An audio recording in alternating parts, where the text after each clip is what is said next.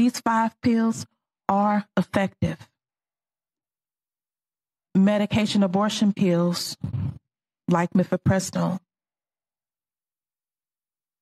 safe again, effective again, no different from any other medication that's safe and effective. The FDA has declared medication abortion safe for the past 23 years.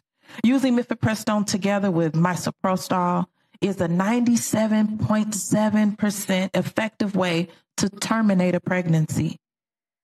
Mifepristone is used worldwide and already accounts for over 50% of abortions in this country. Medication abortion is a lifeline.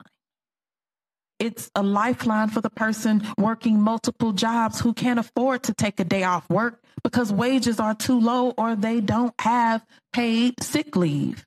It's a lifeline for the mom of 2 who can't afford childcare or who can't find that affordable childcare.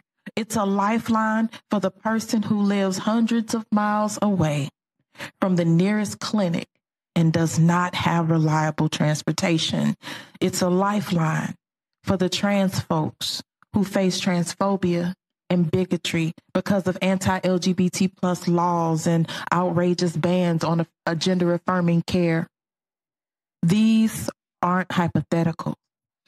These are real stories from real people, like those you'll hear today.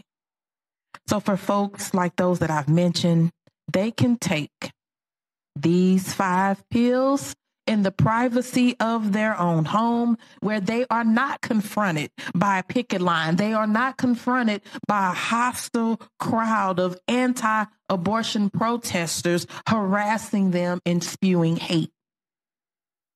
Banning medication abortion would be like placing a ban on Tylenol, a ban on antibiotics.